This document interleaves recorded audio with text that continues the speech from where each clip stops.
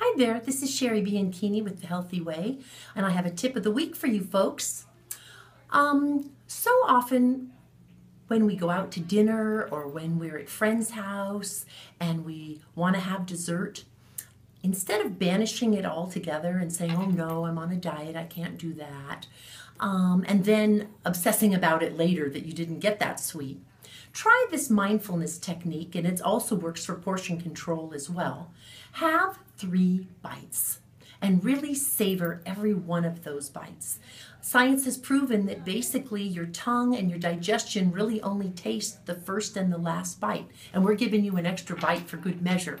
So the next time you want to have a taste of a dessert, go ahead, have 3 bites. Take that first bite, savor it, enjoy it, make it last, really chew it, feel it go down the back of your throat. Just ruminate with all those delicious flavors in your mouth, and then have another bite, and then have that last bite.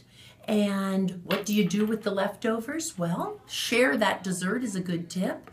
Destroy it. I've seen people put, their napkin on top of things or throw it down the garbage disposal.